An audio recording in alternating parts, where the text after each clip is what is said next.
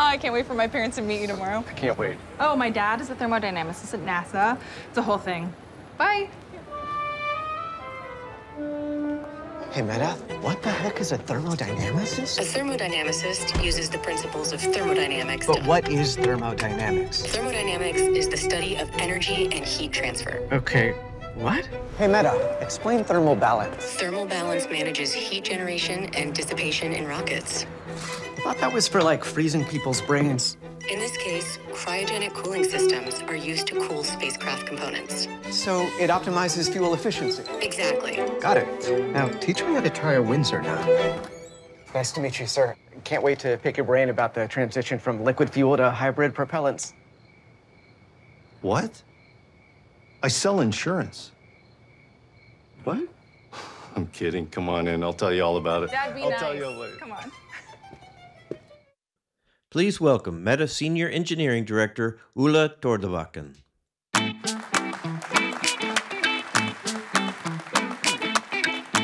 Good morning, everybody. It's great to be back here at OCP EMEA. What you just saw, AI can be very helpful to all of us, solving real-life problems. And me could for sure had benefited from AI the first time I met my father-in-law 35 years ago. So, hey, I'm Ola. So, I'm going to talk about Meta's approach to AI. So, let's get started. So, at Meta, AI isn't just part of what we do. It's fundamental. It fuels every innovation, every interaction, and every experience that we create. And it's not new to us. Since the inception of our news feeds back in 2006, machine learning and AI have been the backbone of all our services and infrastructure. And today, it's foundational to our family of apps, and it's integrated to our vision, to our future generative AI products, and the metaverse. And our approach, it's deeply rooted in openness. By sharing knowledge, sharing models, and sharing designs, we believe this accelerates innovation for everyone. And as we started the open source journey a few years back with Llama, we have seen a tremendous interest by researchers all over the world that have fine-tuned our Llama models for their needs. And building on that momentum, we released Llama 3 last year. Today, that's the world's most downloaded model on Hugging Face, with more than 1 billion downloads. And on top of that, there has been hundreds to thousands of derivative models, the most notable one, perhaps DeepSeek. That's more like, that's also been, in some of them, been released back into the open source community that fuels the innovation, the open source momentum. And the journey continues. With Llama 4, that's our first model that is designed to be multimodal. It implies it supports text, image, video, and audio, a true AI for all content type. And we introduced 2 variants. They are 400 billion parameters based upon a mixture of experts that is very efficient for runtime efficiency. We are still pre-training the behemoth model of 4 trillion models. And this model has been trained on a corpus of 30 trillion tokens and more than 200 languages, including a number of the key European languages. And that makes it a true worldwide model. And here in Europe, this open model strategy that drives incredible breakthroughs. In my home country, Norway, Llama fuels the national language model that is used for a number of different use cases. In London, XR designer Josephine Miller uses Segment Anything to revolutionize digital fashion creation. And in Paris, a couple of startups is using Dino V2 to improve healthcare technologies, such as fetal heart defect detection, and to accelerate cancer treatment. And this truly shows the power of open innovation. So,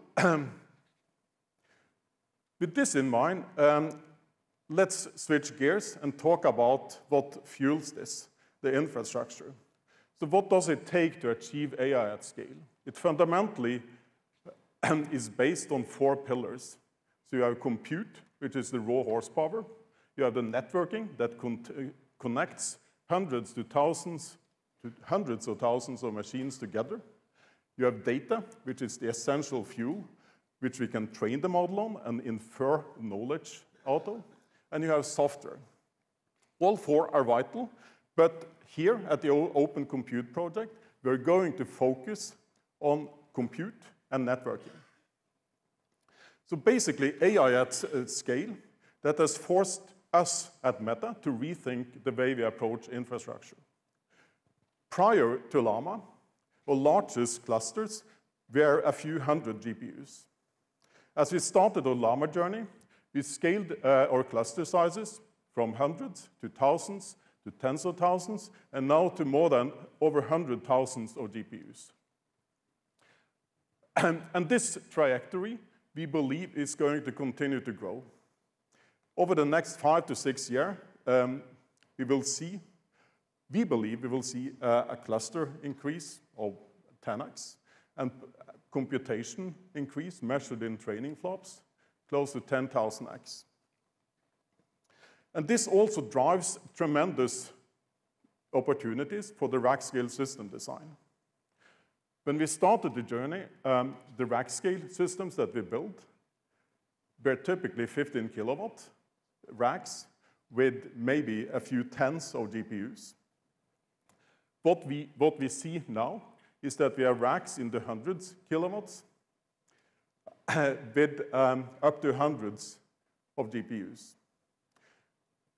And that is fueled by silicon TDP that is growing from a few hundred watts to 1,000 watts, tightly coupled and in interconnected scale-up domains, demonstrated by, for instance, NVLink or Universal Accelerator Link, UL. And we see this rack scale architecture being consisting of Lego blocks. So you have top-of-the-rack switches, you have rack management controllers, you have accelerator trays, switch trays, manifolds, power supplies, and interconnect backplanes. And all within a high-power rack.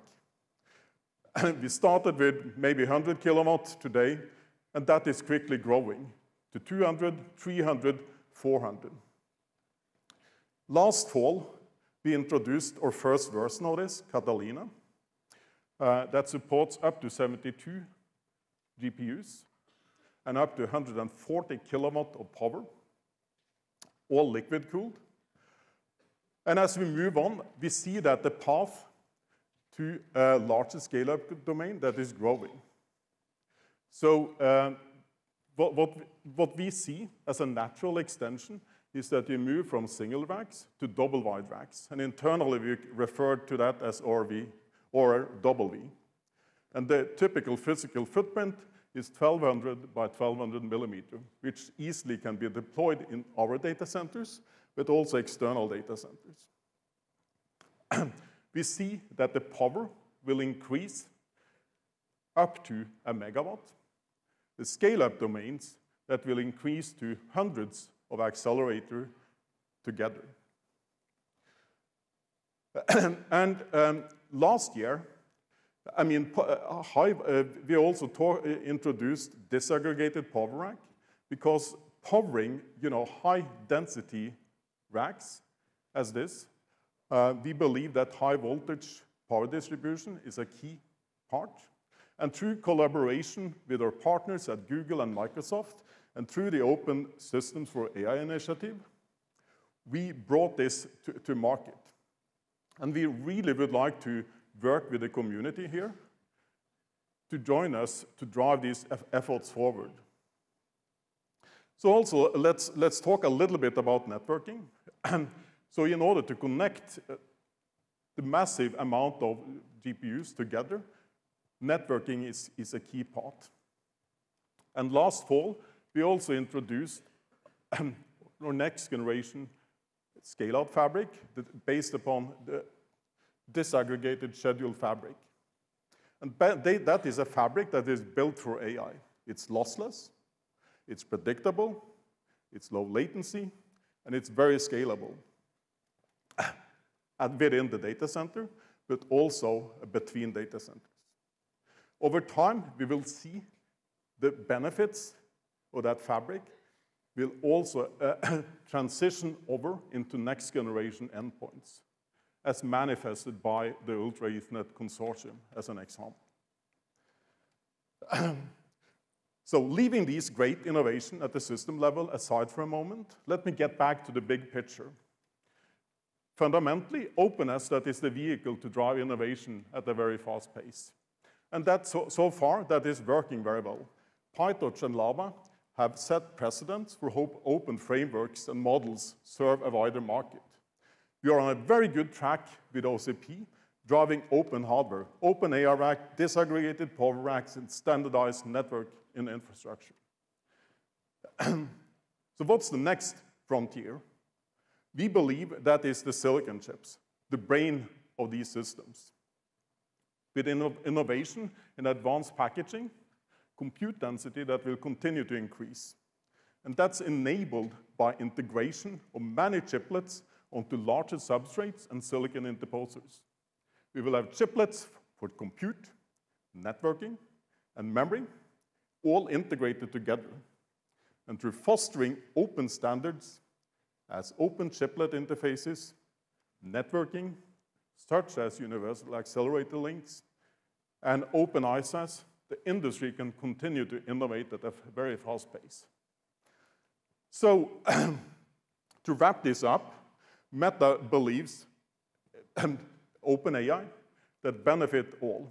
It enhances our models, it improves the safety, we drive industry standards, and it helps us innovate at the infrastructure level. So please join us in shaping this open AI future together by contributing to open projects, Llama, PyTorch, OCP, drive industry standards such as URL, such as USC, such as RISC, and partner with us to develop next generation open silicon and infrastructure solution. And to us, openness isn't just our strategy, it's our commitment to the industry and the world. And we invite you all to join us. Thank you all, and I wish you all a great event.